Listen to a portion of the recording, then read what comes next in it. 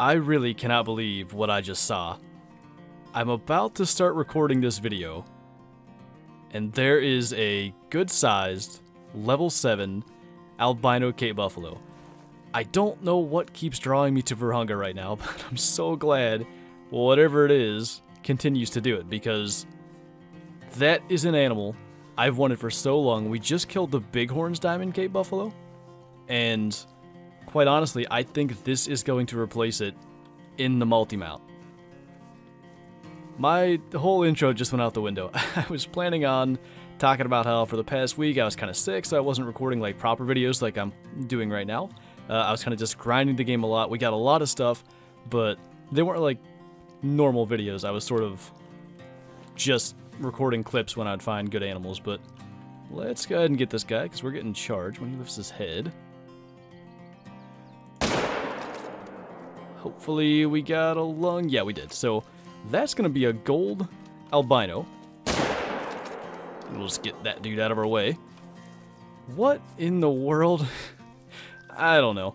That is so cool, though. I think I saw him go down. Yeah, I see him laying right there. It's just been this thing where I guess I'm not hunting Leighton a lot. I do want a diamond moose. I'd like another diamond whitetail. I kind of want to do the Huddle whitetail multi-mount because that room where it's like the back room where we have most of our multi-mounts. I feel like I want to do that whitetail multi-mount, but I've just really been feeling Virunga lately. And that is one of the last things I really wanted was a rare or another Bighorn's Cape Buffalo. And quite honestly, I think I prefer the rare. That's so cool. And he's like a good sized one. The only two rare Cape Buffalo I've killed in the past were both leucistic females. This one's gonna look way, way better. God, that bright white on a Cape Buffalo looks so cool. I've never seen it. And like, just immediately, as I was kind of like walking out of the lodge, getting ready to do this video, I saw that white, and I just knew what I was looking at, but I can't believe it's a good-sized male. 136 trophy rating. So cool. Now I'm running into a bush, and I can't get the proper screenshot without the branches in the background, but we'll get that taxidermized. Doesn't really matter if we kill anything else this entire video. I'm good. That's like just made my entire day. But I think I just hit him in the skull twice. I was trying to get the brain. If we can get this guy to chill. Just like that. We can continue. Now, I don't know how much point there is continuing hunting Cape Buffalo, because kind of in the last couple of days got everything I ever wanted for them, but we'll go check down here too. That's almost fitting in a way. A different fur type, a different horn shape, different weight estimate, different score estimate, but another level 7, and we might as well get that, and then I think we're probably going to try to look for gemsbuck and wildebeest for a little bit, and then maybe we'll see if we can get lucky and get a rare lion in the same server as a rare Cape Buffalo, which seems pretty unlikely, but I've actually started doing that with the Cape Buffalo. I've started going for like quartering and frontal heart shots. I never could figure out quite how to do it, but recently I've been a little more successful. But anyway, we have a lot of those kind of like medium-size wall plaques available. So like gemsbuck, wildebeest, stuff that size would be perfect, and we have like tons of room for them. But that's not too bad. Another gold Cape Buffalo, brown color. And yeah, let's do the... I think we'll check for gemsbuck, because it looks like this server, that area for wildebeest has been hunted. So we're going to go down here, and I don't know if I've showed this spot in a video, but I'll show it now because it's one of my favorites. But basically, I'll come down to this lookout point here, because you can kind of just see everything. And without fail, there's always a ton of gemsbuck in their feed time. Their feed time's 8 to 1400, so there's a huge window to do that. And I think if you come around 12, wildebeest must rest like down there somewhere, and they usually come across where you can see them as well. It's a really good spot. Especially then, because I'll actually wait for the Cape Buffalo, which are down in here drinking, to walk up out. Because they feed back there behind us. It's a really, really good spot. So if you don't come here on your own map or in multiplayer or whatever, it's a really, really good one to check out. But none of these are all that special. I think we'll probably just get that guy because he's nice and broadside. And we'll go down there and see what else we can run into. but that was quite effective. Wait, I didn't realize there was a higher estimate one there. I also don't know why, like, none of them seem to care that I shot. But we'll get that one too. This first one dropped. I think that's... yeah, probably the hitbox being a little bit odd for the spinal cord, because I'd say we're pretty well below it. And then the other one we definitely just double lunged, but he only went like 100 meters, I think. Probably not even that. I mean, for as far as the shot was, he definitely did not make it very far. We might actually be able to get some Cape Buffalo to either flee or potentially charge us while we're down this far. He's barely into that estimate, too. He was 307 to 358, and he's 307.3. So go figure, but yeah, we'll kind of run down along here. I think we're going to go over to this lake, because Wildebeest rest, I think, between here and there, so if we can run into any of them and anything else we can run into along the way as well, I guess. I mean, there's a single female wildebeest resting over here, and if nothing else, it was an effective way of killing a bunch of time and getting us close to lie and drink time, but I was pretty sure we could find more than that. The wind is bad. Yeah, almost spooked her. Hopefully she'll just turn back this way. I think she will, but if she gets too far back into the brush, I'm not going to be able to get a shot anyway. That may have been too far forward. I think I got her. Just barely caught like a edge of the lung, but it works. And we're like, if I could get my hunter mate out, like 10 minutes in game from lion starting to drink, so I'll probably just run around a little bit and then start checking some lion lakes. There's a herd of wildebeest finally. So trying to spot to see if there's anything good in there is difficult. One nice thing is this only works on PC, but you can hold down E, or the spotting button, and you can actually just continue spotting like anything that goes past your reticle, essentially. Now there was a potential diamond 4 in there. That was the best thing I saw. Man, I don't know. I think what we're going to do is actually fast travel up here, and that's going to give us a much better view and probably more time to actually get a shot off, because we might as well try to get him. But they're coming around that end over there, and as long as they continue where they were going, I think we'll get a chance to look at them. Oh, they're already all the way over here.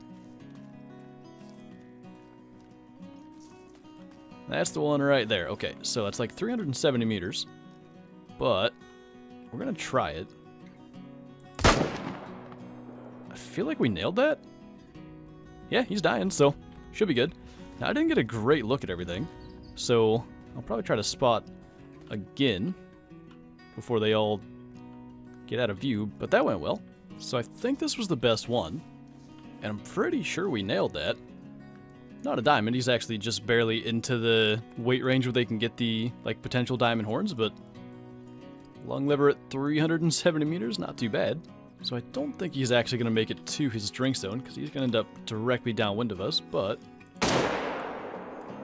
kind of ended up here waiting, since I think this guy's drink zone started late.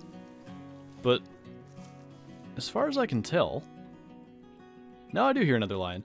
I thought that was maybe the only one coming in, but maybe we should wait a little longer just in case. Well, that's a slight improvement actually, so we'll see if we can get him too. I think that'll be quite effective, so pretty decent first stop for lion. So we got a silver for that one, and the 7's definitely going to be a gold. I actually hear another lion. I'm not sure if it's maybe going to use like the zones that are over here, or if it's just like coming in from that side, but we'll probably sit and wait just because, well, for one, there's that, but I think that's the small horn, so I'm pretty sure there's no chance, but we'll kind of take our time getting over there to get in range to take a shot at that, and hopefully then we can see what the other lion is, but that's a decent level 7 gold. Yeah, I'm pretty sure those are the same horns as that level 4 we shot, so he shouldn't really have any chance.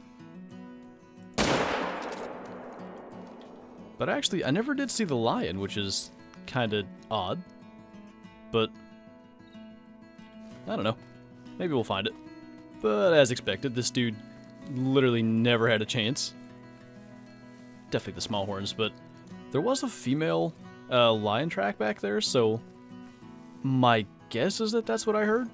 So I think we're going to try maybe going down to this lake. This is where I got my blonde lion on the new system. So small change of plans, the game crashed on me, but I got another server and it's actually like early lion drink time still, so we kind of can pick up where we left off. Ooh, that's a big one. That's the bighorn level 5 springbuck. I've been after one of those for a while.